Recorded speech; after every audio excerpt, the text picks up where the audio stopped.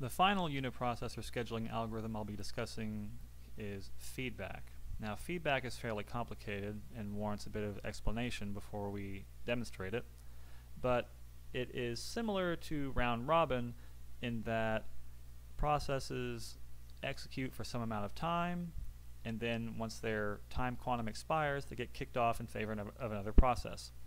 So in the simple form of the feedback algorithm, we have a quantum that is simply some fixed number, like 1, which is similar to what we saw with round robin.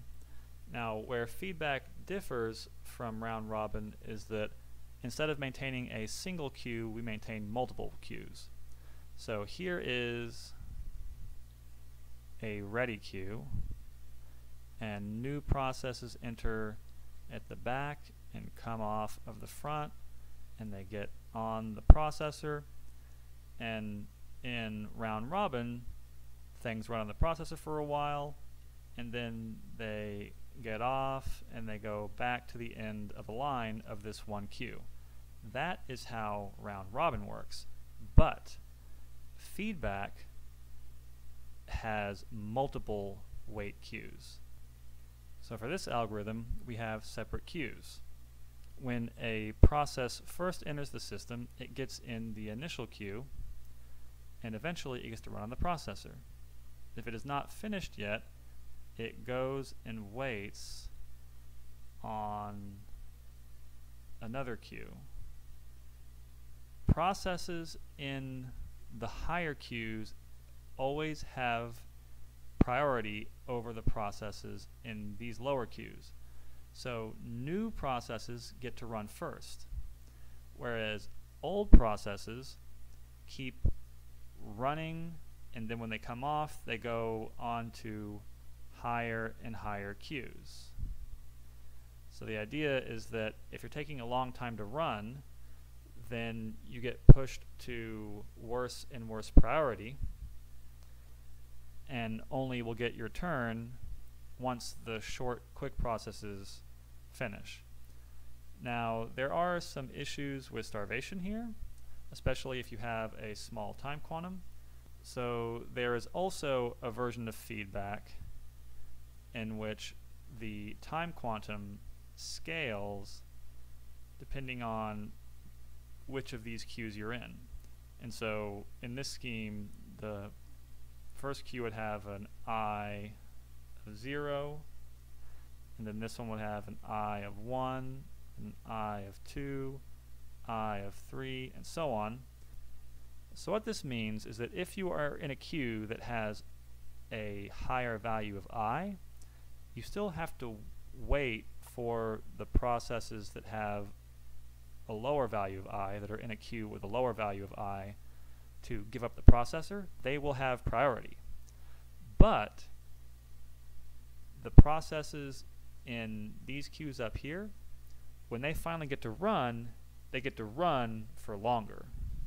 So let's demonstrate this using both a fixed quantum and a quantum that's a power of 2 that scales with the queue you're in.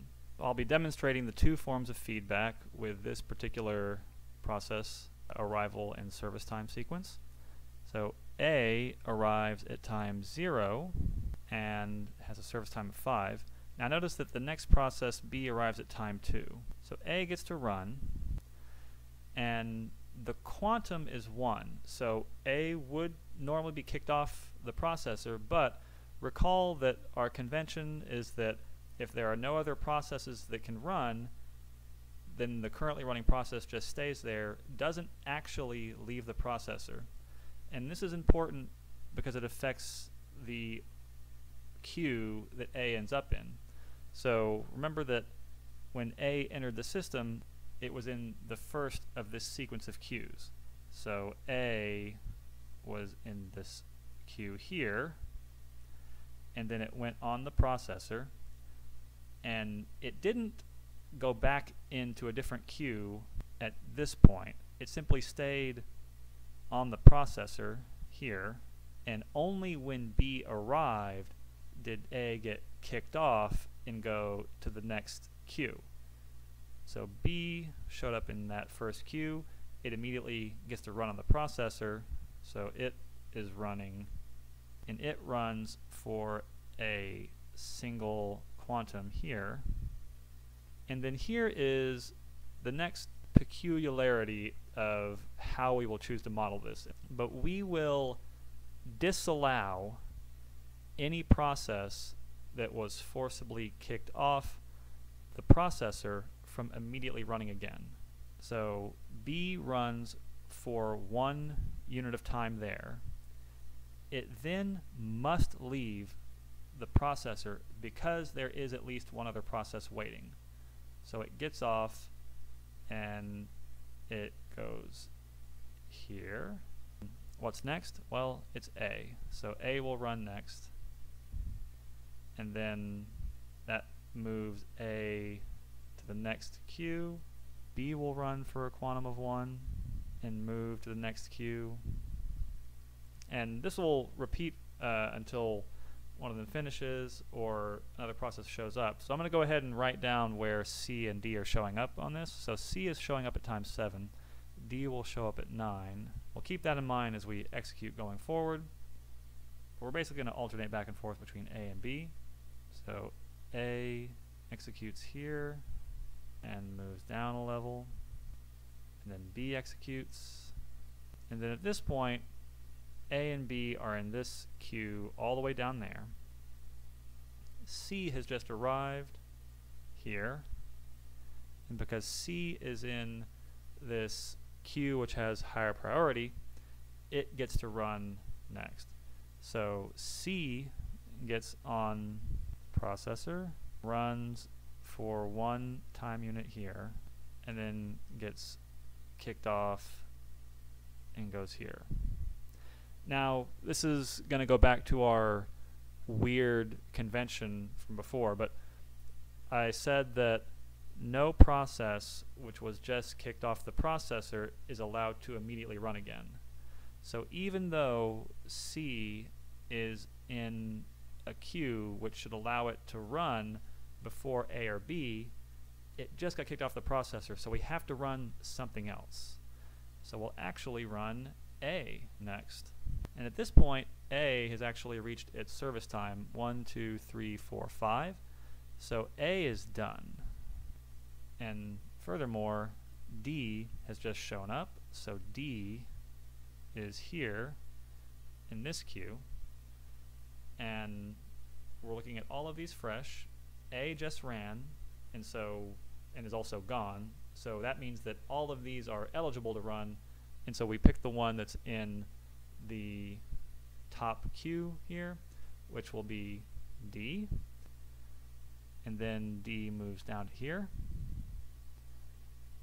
Next is C and moves down a queue. Then going from the top down, D is the next one that gets to run. Then C again. And note that D actually should have moved down to this queue a moment ago after it executed here. So D was here, C just executed and is now in the next queue here. And D still has some time left to run, so D gets to go again. And D also gets moved down. And now, finally, B gets to run again. So B had to wait for the other processes to move through the higher priority queues, but it is now B's time again, so B will execute here. And because B's service time is 4, 1, 2, 3, 4, it is done now. And C will run, and when C runs, we go down yet another queue, and it is now D's turn, and D runs, and that was the last unit of time needed for D. 1, 2, 3, 4. Its service time is 4, so D is gone. And so at this point, when C goes onto the processor, it will simply stay there. There are no other processes around, so I don't have to move it from queue to queue anymore. It just goes on the processor. It runs for its remaining amount of time, and now all of them are done. And that is how feedback works with a fixed quantum. Now you could do the same thing with a quantum of 2. or more, just keep in mind that it's fixed. Now, this is in contrast to feedback with a quantum of 2 to the I, where the amount of time you get to run depends on which queue you're coming from. And so that looks like this. On the side here, I've laid out all of the ready queues for doing feedback with Q 2 to the I in advance. So these numbers are the values of I depicted in that quantum measure. So when A arrives at time 0, it goes into the queue, immediately comes off and is executed. And because B doesn't show up until time 2, it gets to run for 2 units, even though a quantum of 2 raised to the 0 is equal to 1. This is when B shows up and gets in the queue. This causes A to be kicked off to go to the next queue, and now it is B's turn to run. B comes off, but because A is waiting, B only runs for 2 to the I, specifically 2 to the 0 units, which is only 1. C and D have not shown up yet, although I will go ahead and write in when they'll arrive. So A gets to go now, but because A is in Q1, it runs for 2 to the 1 units, which is 2. Now A moves on to the next queue, and of course B should have actually gotten into this queue earlier when it came off the processor. It is B's turn now. B also gets to run for 2 units, and this is when C shows up.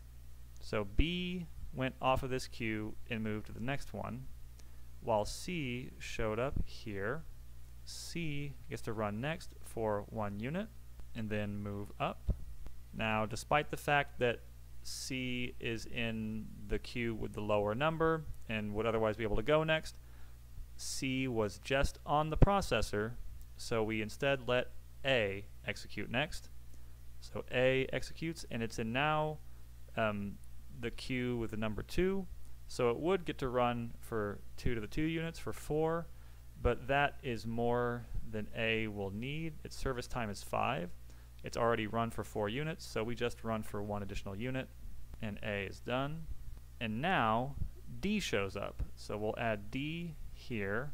So D actually goes next for 1 unit, and now it is C's turn to run for 2 units. 2 to the 1 is 2.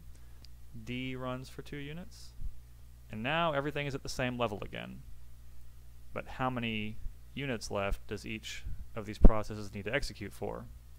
So B gets to run, but it only has a service time of 4, so it only uses 1 of the remaining units. 1, 2, 3, 4, B is done. Now C can run, and C has already run for 1, 2, 3 units. 2 to the 2 is 4, so C runs 4 more units and completes.